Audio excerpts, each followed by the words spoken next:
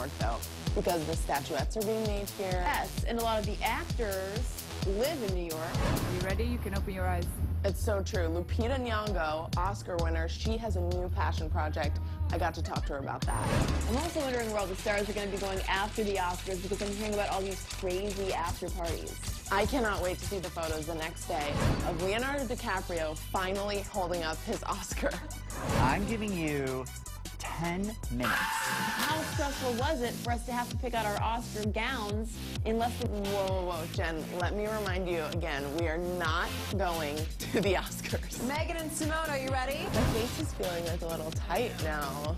Yeah, I can't smile at it. What are you guys doing? What do you mean? I've been looking for you forever. We have to go. Come on, tell me. Come on. Right behind you, Megan.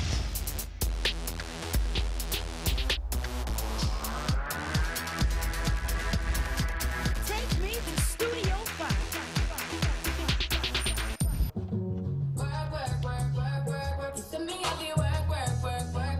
It is Saturday night. The countdown to the Oscars is on. This is Studio 5. I'm Jen Lahmers, Simone Boyce.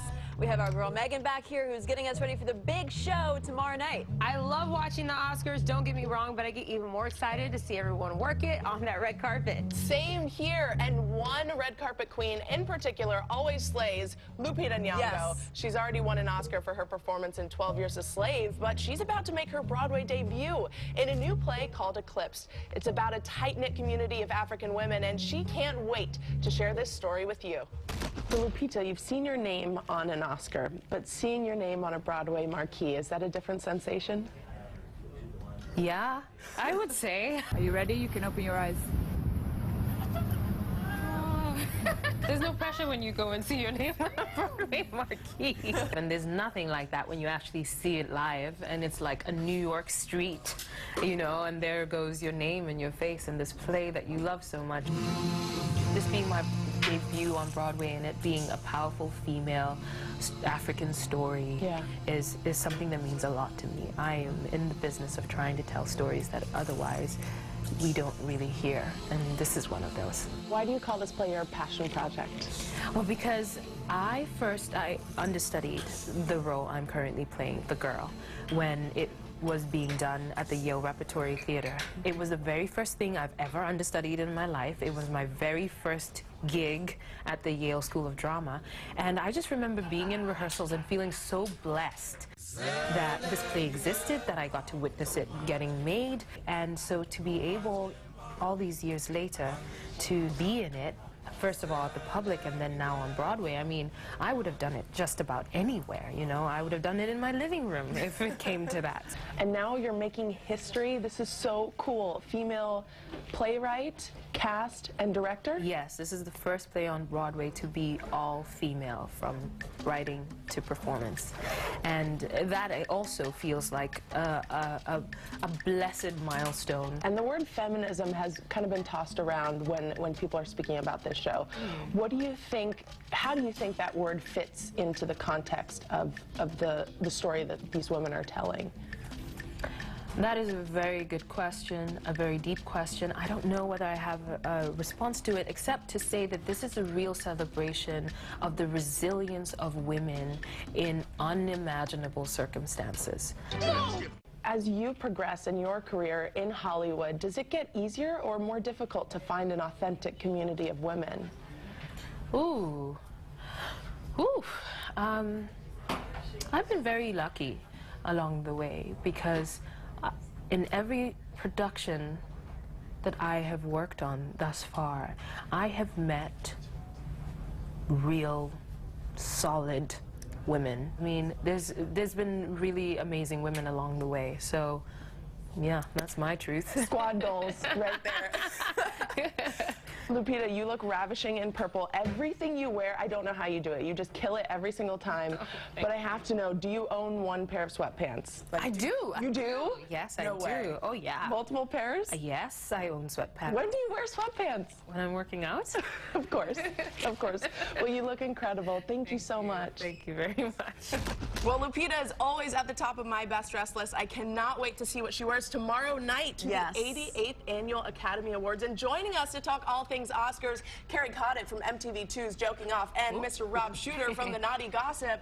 Guys, we got to start with this controversy that we've been talking about for so long now. Not enough representation for African-American actors in this year's nominee list or last year's. Yeah, it's a massive, massive subject. Everybody's talking about it. Sources are telling Naughty Gossip that tomorrow night, Chris has ripped up his monologue and he's started from fresh. He has rewritten the top of the show and he's going to address the issue right away. So before the show even starts, he's going to get in there and set the tone. And how do you think he's exactly going to handle it? Well, I think as a comedian, and you probably can talk more about this, but as a comedian, I think he's going to make fun of this. I think that's probably the best way to handle it, make a few jokes. He's a stand-up comedian. I think if Chris Rock wasn't hosting the Oscars, who are they going to replace him with? Neil Patrick Harris or Billy Crystal? It's like we're over that. Plus, let's point out, he's getting paid $700,000, about that amount of money to host. It's a massive, massive gig. This isn't the $2,000 you get for the Tony Awards. This is like a massive payday, so he wants to do it. And now he can be the mouthpiece for that frustration that's just sort of simmering underneath the surface at the awards ceremony. Many people, Will and Jada, were probably the main focus behind this, trying to get people to boycott or not to attend. His camp is saying it's actually more powerful for him to show up into it because he needs to be able to speak to what's going on, and he's a comedian. Like, we are the last truth tellers left. Sorry. Well, yeah.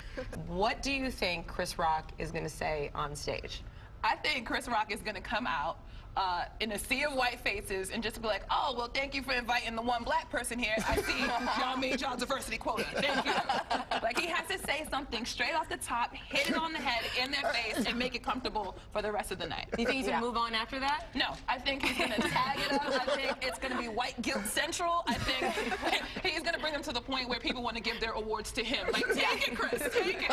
You're going to wish you didn't come to the Academy Awards. Wendy Williams had a really funny line. She said when they give out the Best Actor Award, they're going to say, which one of you white men won the Oscar? So it's like the whole show, I think. Well, I know that we'll all be watching to see if a certain someone gets his Oscar finally, Leonardo DiCaprio. It's amazing. We're talking to him like as a veteran. He's still a pretty young man. I think we forget he started this so young. He was 19 or so in Gilbert Grape when he started out. So now it's been a lot of years. This is his year. He's got it. Take it to the bank. This has to be this year. It's like The Revenant. Nobody even knew what a Revenant was. We thought it was The Revenant Al Sharpton. Like, thank you for teaching me new words, Leo. I'm rooting for you. What they went through, what he went through for this Oscar, it's going to be so sweet. He was crawling through the snow, ate real bison liver, slept in a horse carcass, maybe got raped by a bear. I mean, all of the above, that has to get you an Oscar. We know, living in New York, Leo loves to go to One Oak and the cool clubs. We see him there all the time with the cap on. He's not been there, so I think his people have told him, his representatives, take it down a notch, play after the Oscars, which is why everybody's dying to go to Leo's Oscar party, because that's where it's going to be crazy. And you know, he can always say, right? He can always say, well, you guys are taking home the Oscars. I'm still taking home the supermodels. So we need to talk about these parties. This is all you care about. I love happens, I'm a DJ, so whatever happens after the Oscars, I need to talk about it. What's going on? The party that everybody wants to go to is the Vanity Fair after party. An Oscar gets you in automatically. That's literally the golden ticket. However, if you don't win an Oscar, you have to be invited. If you are invited and you RSVP, they give you a time slot. So everybody doesn't arrive together. So if you're very, very popular and fantastic, you get the 10 to 10:30 time slot, the 10:30 to 11, the 11 to 11:30, so it's a half-hour time slot. The actors and the actresses that they really don't want there sort of get the 2 in the morning slot. But don't people party all night? No? I didn't know people wanted to go places early. I thought it was like a late thing, no? No, the Oscars are finished by about 9, 10 o'clock out there, so they go to the Elton John party, always fun. Up, they need to go Elton, too, is really open to have reality stars, so that's the party where the Kardashians own.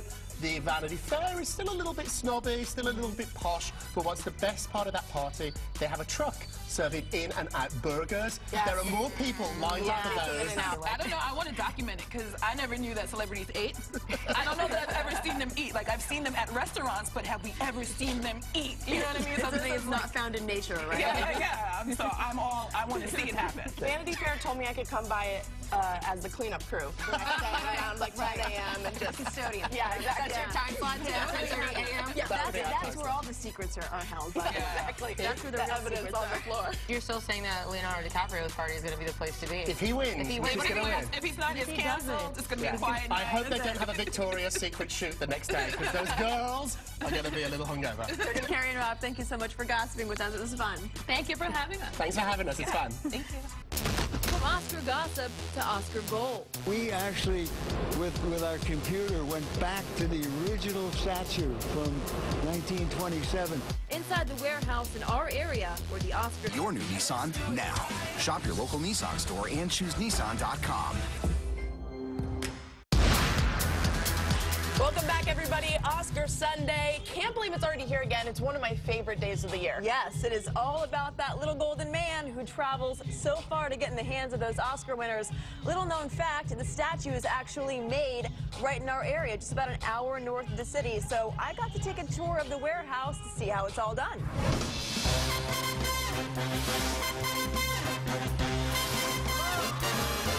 Oscar. He's film's highest honor, but before he's clutched in the hands of the world's most talented actors, he must travel 3,000 miles, all the way from a warehouse right here in New York. You see the bottom of the ingots are getting red. And they'll get up and they'll melt and the metal will go down. From a solid brick of bronze, melted 2,000 degrees and crafted into that iconic statuette, for the last 33 years, Oscar's been made in Chicago. But this year, the production has moved to the Pollock Talix Fine Art Foundry in Rock Tavern, New York. It is a great honor, and we're going to make them better than they've ever been made before. So what, if anything, are owner Dick Pollock and his team doing differently? We actually, with our computer, went back to the original statue from 1927, scanned it, and then blended it with the computer with last year's version. Keeping it local, Oscar then heads to Brooklyn, where he's plated with 24-karat gold.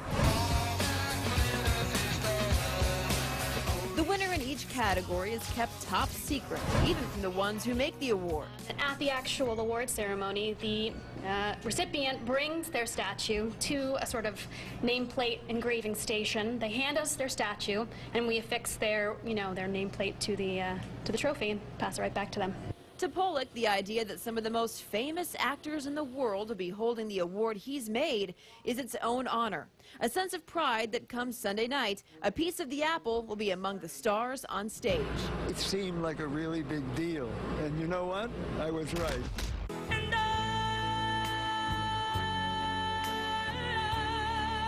They're the songs we love to hear. Across the distance and spaces. A look back at the music that made Oscar history. It's family game night. Okay, do you have any queens?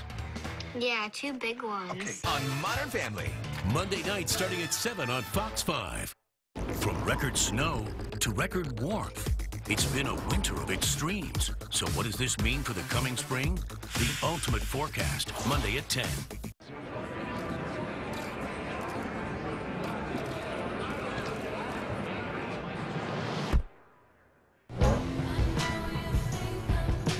It takes more than sleek lines and aggressive styling to attract some drivers. 328 horsepower that handles like this certainly qualifies as more. Lease the all-wheel drive Infiniti Q50 for $309 a month. Visit your tri-state Infiniti retailer. Your heart loves omega-3s. But there's a difference between the omega-3s in fish oil and those in Mega Red krill oil. Unlike fish oil, Mega Red is easily absorbed by your body, which makes your heart, well, mega happy. Happier still, Mega Red is proven to increase omega-3 levels in 30 days. Mega Red, the difference is easy to absorb. Honda knows just because you're looking for a utility vehicle doesn't mean you're looking for adventure. But sometimes, adventure finds you. That's why these vehicles have available all-wheel drive to help you tackle the road outside, with interiors to keep you comfortable inside. It's more than just utility. It's modern utility. Nothing compares to a Honda. KBB.com's best value brand.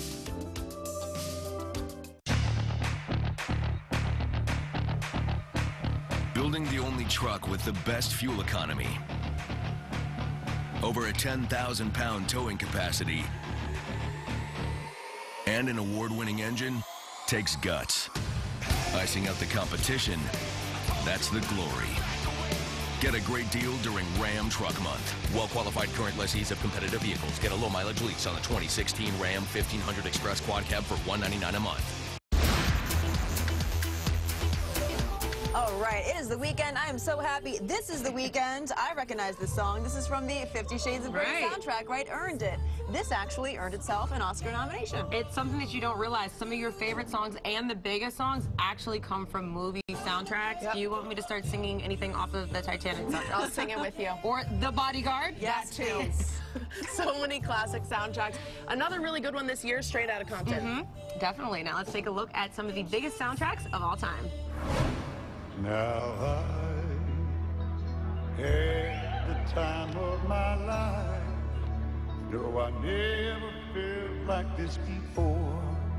Yes, The mood is in the music, whether it is melodically placed in the background of a scene to set the tone, or in sync with the actions of a character to dramatize the events taking place. And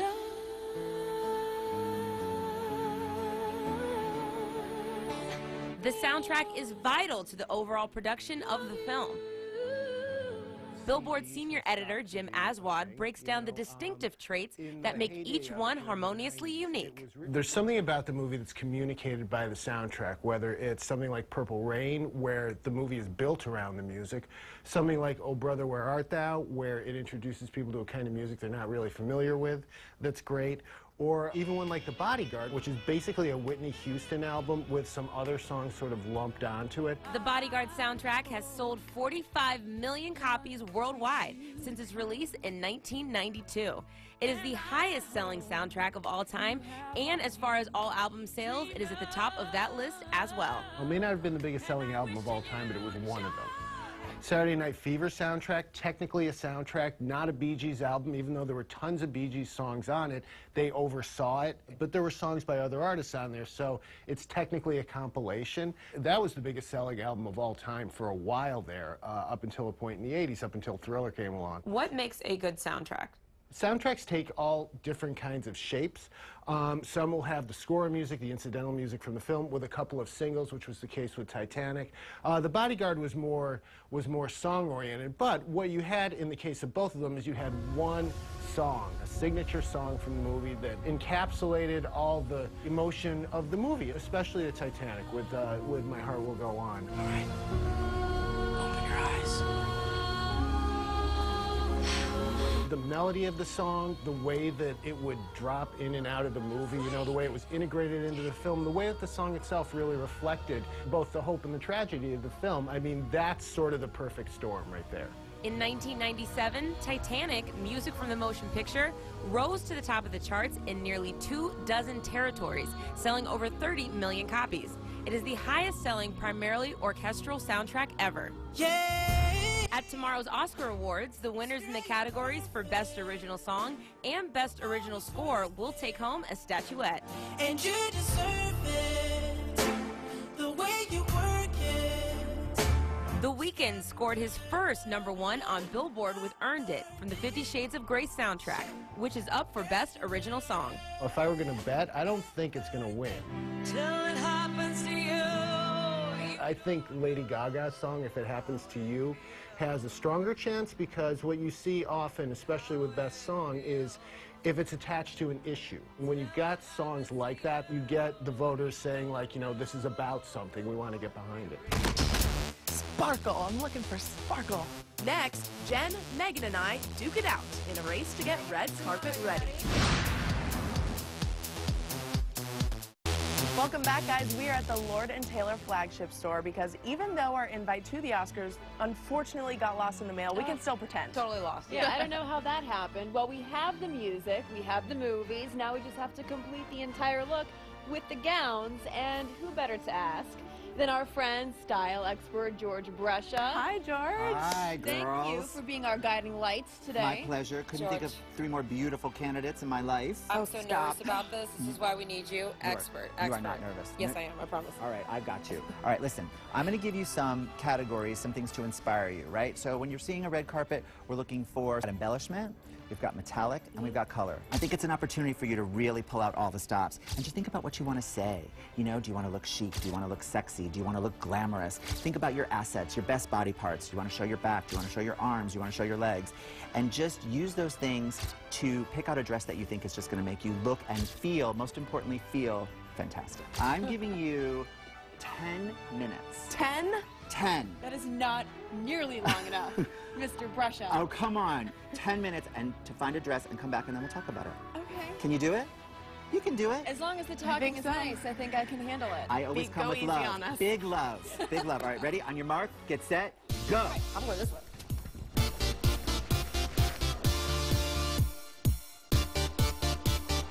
I love color, so I'm gonna try for some color. You know when you're like in a rush and you can't read things properly? Good luck, Jen. Oh yeah, thanks. No idea where to start. What's an awesome dress? Ooh. Look at this, a little bit of red drama. No, I don't know. I have a red and a blue. Jen, what are you doing over What? here? What? This is where I'm you stay shopping. away from my territory, okay? No, this is where. This is my Okay, how about you go that way and you go I'll this that- way? okay. And fitting rooms. Here I go.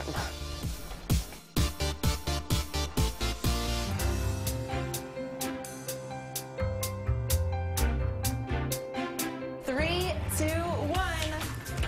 Oh my gosh! I knew it. You did. I wasn't peeking though. No. No. Look at you. You embellish You sequence. listen to George with the metallic tones. I actually We just seriously. We just went with the dancing red dress emoji. I was thinking that's what I was thinking. This is awkward. Yeah. Girls, I think somebody stole my look, George. Yeah, I mean, I leave you alone, and look what happens. I mean, okay. Do we even do a who wore? I don't want to do a who wore it best. There's no who wore it best. Simone, you and I are going to go do shoes and jewelry. Yes. You two duke it out and see who gets to wear the dress. Yeah. Come Good on, luck, love. ladies. All right, me, you, cage match. Best emoji wins.